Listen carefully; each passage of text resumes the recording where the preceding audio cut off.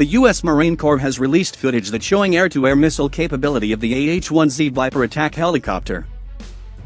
A few months ago, the U.S. Marine Corps demonstrated the power of Viper attack helicopter through exercise Viper Storm that was held at Marine Corps Air Station Camp Pendleton.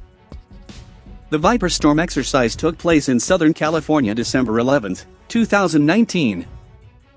The attack helicopters flew from two separate locations, one on the coast and one inland, and struck simulated enemy targets representing peer and near-peer threats capable of denying naval and joint forces the freedom of navigation essential to maritime control and enhancing operational level flexibility.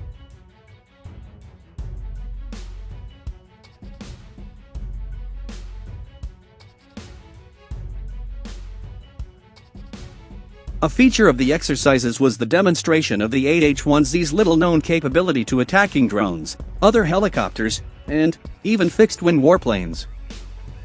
The 12 Vipers employed AGM-114 Hellfire air-to-ground and AIM-9 Sidewinder air-to-air missiles, emphasizing the versatility the Viper provides.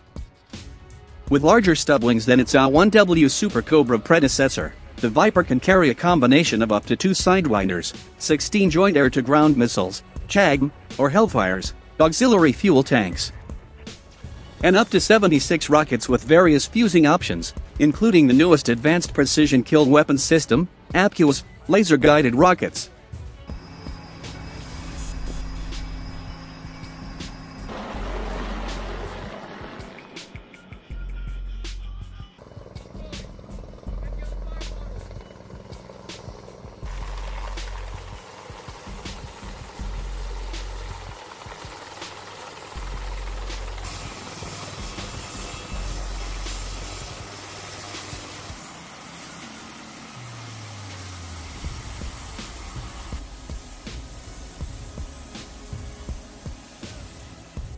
This allows the platform to be tailored to any mission, whether it be sea, land, or air-related. The AH-1Z Viper is more lethal and survivable than its predecessor in large part because of the modernized ordnance, sensory, and communication equipment. For example, it can carry the JAG, which will replace the Hellfire missile.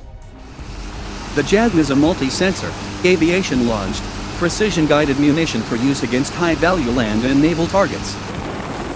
It provides precision point and fire and forget targeting day or night, regardless of weather.